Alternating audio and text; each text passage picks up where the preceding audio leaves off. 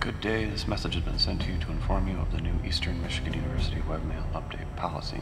We've recently upgraded our database to Perl 8.5 DPS, and we strictly insist that you update your email account immediately. Start update. Click here to begin. Whoa, stop it here. Rewind. What did you do wrong? Or should I say, what didn't you do? I don't know. Put in the wrong password? Correct! No.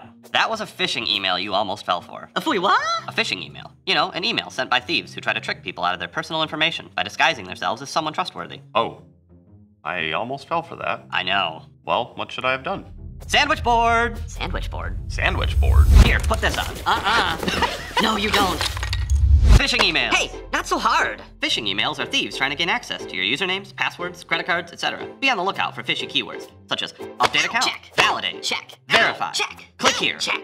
etc. Yeah, fishy phrases. Ah, yes. Phishing emails like these always have a sense of urgency and aggression with them, and generally include a link to a fake webpage that mimics a website that you may think you are on. Fishy sites. Well, how do I know that that is a phishing email? It can be tricky.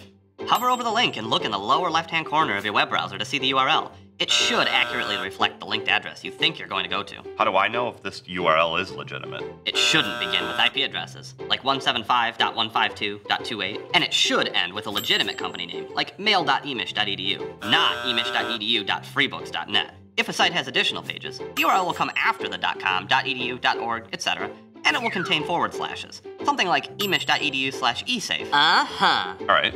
If it's not a legitimate URL, what should I do? Mark it as spam and delete it. But if you're at a site you verified as legitimate, just make sure before you enter any personal information that the URL says HTTPS at the beginning, not just HTTP. Yeah, the S is for security.